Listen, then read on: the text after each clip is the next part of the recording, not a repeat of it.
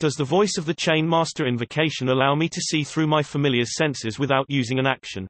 After reading this Sorlock guide and a further discussion in the comments about this topic, it's still unclear to me if the voice of the Chain Master invocation lifts the requirement of spending an action to perceive through the familiar's senses. The relevant part of the Find Familiar spell says, while your familiar is within 100 feet of you, you can communicate with it telepathically. Additionally, as an action, you can see through your familiar's eyes and hear what it hears until the start of your next turn, gaining the benefits of any special senses that the familiar has. During this time, you are deaf and blind with regard to your own senses.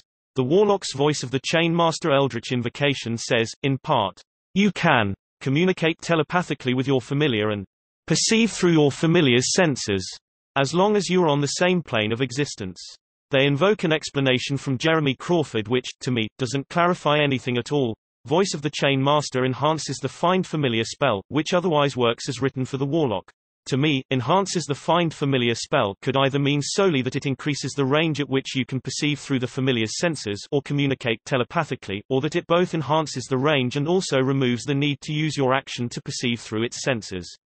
But again, this depends on how you read it. Does Voice of the Chain Master remove the action usage requirement from Find Familiar? How are you arriving at that answer? #The invocation does only exactly what it says it does as you quoted. The Warlock's Voice of the Chain Master Eldritch invocation says, you can communicate telepathically with your familiar and perceive through your familiar's senses as long as you are on the same plane of existence, and, as Jeremy Crawford says, this is an enhancement to the general rule for familiars. The fact that you can now communicate telepathically with your familiar, and perceive through their senses, as long as they are on the same plane as you, is an enhancement. No one would take the invocation if it wasn't. This invocation only makes sense as being an actual enhancement if both of these abilities were previously limited somehow by range. The Find Familiar spell states, while your familiar is within 100 feet of you, you can communicate with it telepathically.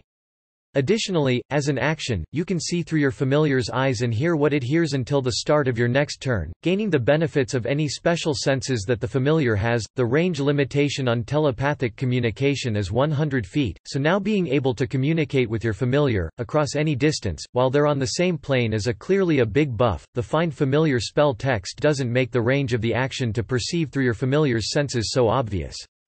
However, the Eldritch invocation tell us that being able to take that action across any distance, while on the same plane is considered to be a buff, so it must also be range limited somehow, with no other range stated in the spell. The only reasonable explanation is that the ability to perceive through your familiar's senses should be considered a subset of your ability to communicate telepathically with your familiar generally, and so normally falls under the same range restriction 100 feet. This argument is strengthened when you consider that the spell text allowing the perceiving action begins with the word additionally.